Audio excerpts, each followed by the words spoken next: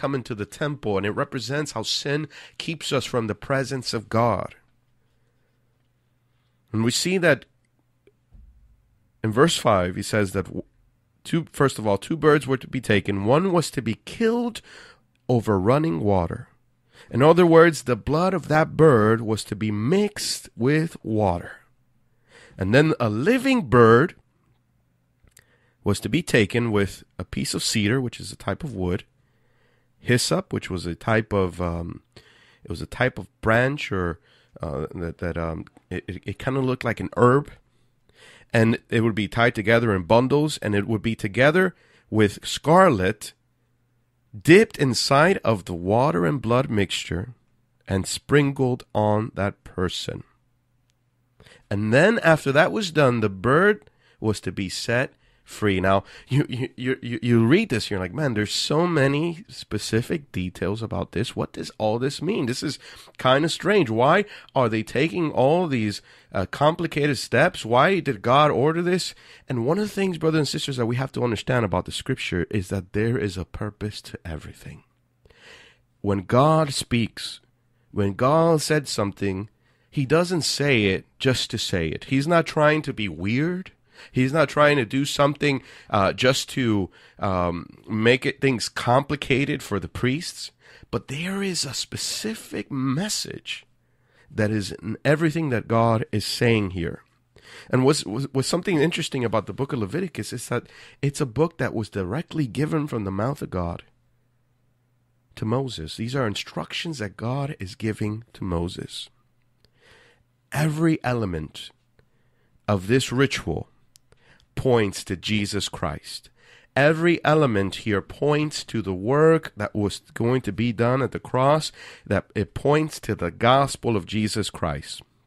First of all, he was supposed to take one bird, and that bird was supposed to be killed and its blood mixed with water. We learn in the book of John, chapter 19, verse 34, that when Jesus was killed, at his death, when he was pierced on the side, that water and blood poured out of his side. And the Bible says, and if you read verse 35, John speaks that testifies of something. It was a sign that he was the Messiah, the Son of God, the Lamb of God that was to be cleansing. Look at what he says, John 19, 34 and 35. He says, but one of the soldiers pierced his side with a spear, and immediately blood and water came out. And look at what he says in verse 35. And he who has seen has testified, and his testimony is true. And he knows that he is telling the truth so that you may believe. Immediately after he speaks about the water and the blood, he says that this is a testimony. Well, a testimony of what? This is a sign to us that Jesus was the Messiah. Now back to the Old Testament ritual. After that bird was killed over with the blood mixed with the running water, with the water inside the vessel, then the live bird, because there was 2 birds, a live bird would be taken and dipped into the blood and water mixture along with cedar. Now, cedar is a type of wood. Why would God want a piece of wood dipped inside of that water and blood mixture? Well, I believe the reason why that wood was to be mixed was to put together with the live bird into that blood and water mixture, because Jesus was crucified on a cross of wood. Jesus was crucified on a tree, the scripture says, on a piece of wood. The scriptures prophesied that he would be crucified, that he would take upon himself the curse of the law. Because the Bible says, curse is anyone that is hung on a tree. Jesus was crucified on the cross. And that's why God says here that that bird was to be dipped in that blood and water mixture along with a piece of cedar. It's a sign of the cross. It was also to be dipped with scarlet. The Bible shows us that scarlet is a symbol of sin. Isaiah 1:18 says this, "Come now, let us reason together, says the Lord. Though your sins are like scarlet, they shall be white as snow. Though they are red like crimson, they shall be as wool. Though your sins be as scarlet, they shall be white as snow." The reason why God was having that scarlet to be dipped in that blood and water mixture was to represent the cleansing of our sin. That Jesus took upon himself our sin. Jesus didn't just die just to die. He didn't die. He didn't die because he was a rebel to the Jewish leaders. He died for our sins in our place. That is imperative to the gospel. He died for a purpose, for my sin and for your sin. So back to that ritual in the book of Leviticus, this live bird, a piece of cedar, a piece of scarlet, and hyssop was to be dipped inside of that blood and water mixture. What is hyssop? Hyssop is a specific plant that I believe represents cleansing. In Exodus chapter 12, verse 22, God tells Moses to get hyssop and to use that to dip it inside the blood of the lamb and to put it on the doors of the Israelites so that when the angel of death would pass by, it would pass over their houses. And he specifically told them that to dip hyssop into the blood and pour it on the houses. In Psalms 51:7, the psalmist says to God, "God, clean me with hyssop, and I shall be clean." This represents the cleansing that we receive when we receive the gospel of Jesus Christ. And then after that whole ritual, after that bird was killed, his blood was mixed with water, and then a live bird was mixed into that blood and water mixture with cedar, scarlet, and hyssop. Then that bird was to be set free, which I believe speaks of the resurrection, because the gospel is not complete without the resurrection. The resurrection is essential to the gospel of Jesus Christ. The reason why it is essential because it represents that Jesus finished. It is a symbol that God accepted what Jesus had sacrificed unto the Father for our sins, and that he had overcome death. And I believe all these things are connected with what John is saying here. And I believe that Hebrews chapter 9, verse 19 confirms this. Look at what Hebrews chapter 9, verse 19 says. And if compare this to what Leviticus 14, 1 through 7 says. Look at what Hebrews 9:19. Compare Hebrews 9:19 with Leviticus 14, 1 through 7. Look what the scripture says in Hebrews 9:19. It says, "For when Moses had spoken every precept to all the people according to the law, he took the blood of calves and goats with water, scarlet wool, and hyssop, and sprinkled both the book itself and all the people, saying, This is the blood of the covenant which God has commanded you. Then likewise he sprinkled with blood both the tabernacle and all the vessels of the ministry.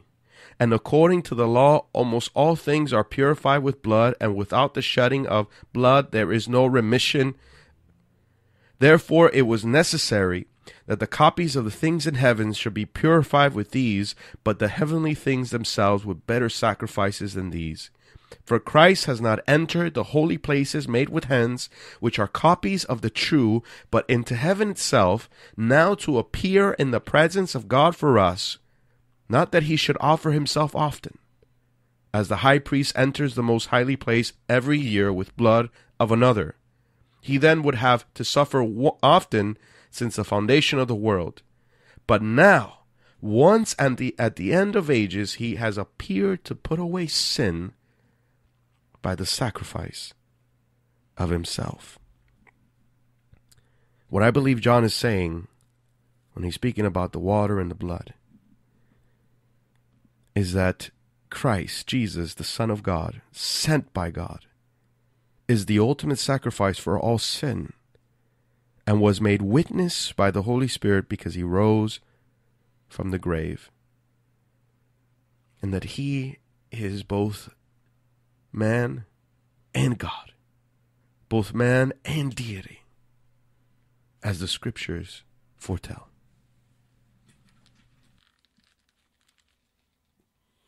Amen. You know, one of the things that I love, brother, is how descriptive John is. For me, he paints a canvas that could, it's really beautiful.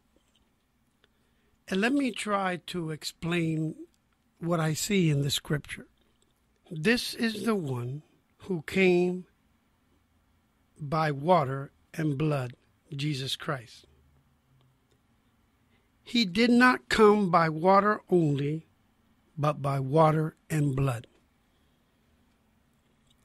To be able to understand this, because it's something very profound, water and blood. I want you to go with me to a scripture. And this is found in the book of John 7:37 through 38. On the last and greatest day of the festival, Jesus stood and said in a loud voice, "Let anyone who is thirsty come to me and drink. Whoever believes in me, as the Scriptures had said, rivers of living water will flow from them." What is rivers of living water, and what does it represent? This is a symbol of the Holy Spirit. So here we're talking about the Holy Spirit and blood. But what does blood have to do with the Holy Spirit? Let's take a look at another verse. This is found in Leviticus chapter 17, verse 11. And this is what the Word of God says. "For the life of the flesh is in the blood, and I have given it to you upon the altar to make an atonement for your sin, for your souls. For it is by the blood that makes an atonement for the soul." Who was the atonement for us? Jesus. So the blood is a representation of Jesus. Now let's go to Hebrews 13:12. "Whereof Jesus also, that he might sanctify the people with his own blood, suffered without the gate." What is our brother John trying to describe in this verse with the water and the blood? And in order to put this in perspective, we need to read a little bit more. And it is the Spirit who testifies. Brother Javer just spoke about something just a few minutes ago, and he said, when John baptized Jesus in the Jordan River, who was there to testify about this? It was God. Now watch this. Because the Spirit is the truth. Who is the Spirit? The Bible refers to the Spirit as being God. For there are three that testify: the Spirit being God, the water being the Holy Spirit, and the blood being the Son. And the three are in agreement. What this scripture here is talking about, brothers and sisters, is the Trinity. It's talking about that we need to believe in Jesus Christ and the Father and the Son. And this is such an amazing thing, the way he goes